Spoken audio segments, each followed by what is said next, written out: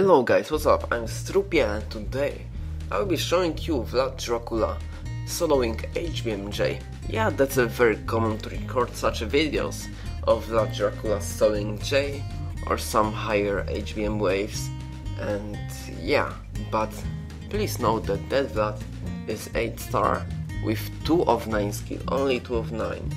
And what does it mean? It means that if such a low level and skill Vlad Dracula can solo J, then how players with 6 heroes or maybe 5 can have problems with farming J? Of course they need gem only heroes for that. To be honest, they don't need it, but gem only heroes like Pumpkin Duke and Cupid makes it easier for them. And 80 level inscriptions for main heroes. 80 level inscriptions are very cheap, so that won't be a big problem for them. By the way, I was thinking what kind of heroes can solo HBM J instead of Vlad Dracula. With what heroes we could replace Vlad Dracula and solo HBM J? First who comes on my mind is Destroyer. Yeah, the new hero Destroyer with the inherent talent 505 life drain.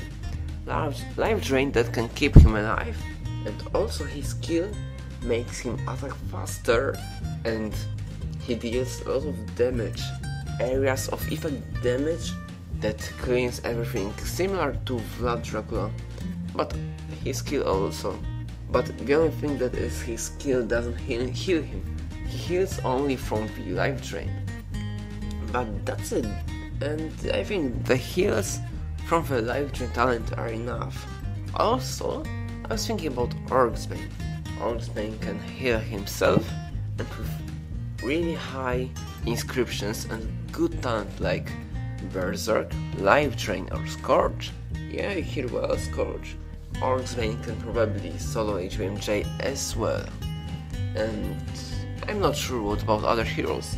Write me in comments what kind of heroes do you think can solo HBM J, and tell me what do you think about soloing, because it's pretty fun, it's a nice competition, but what's the point of soloing things if you can use whole team?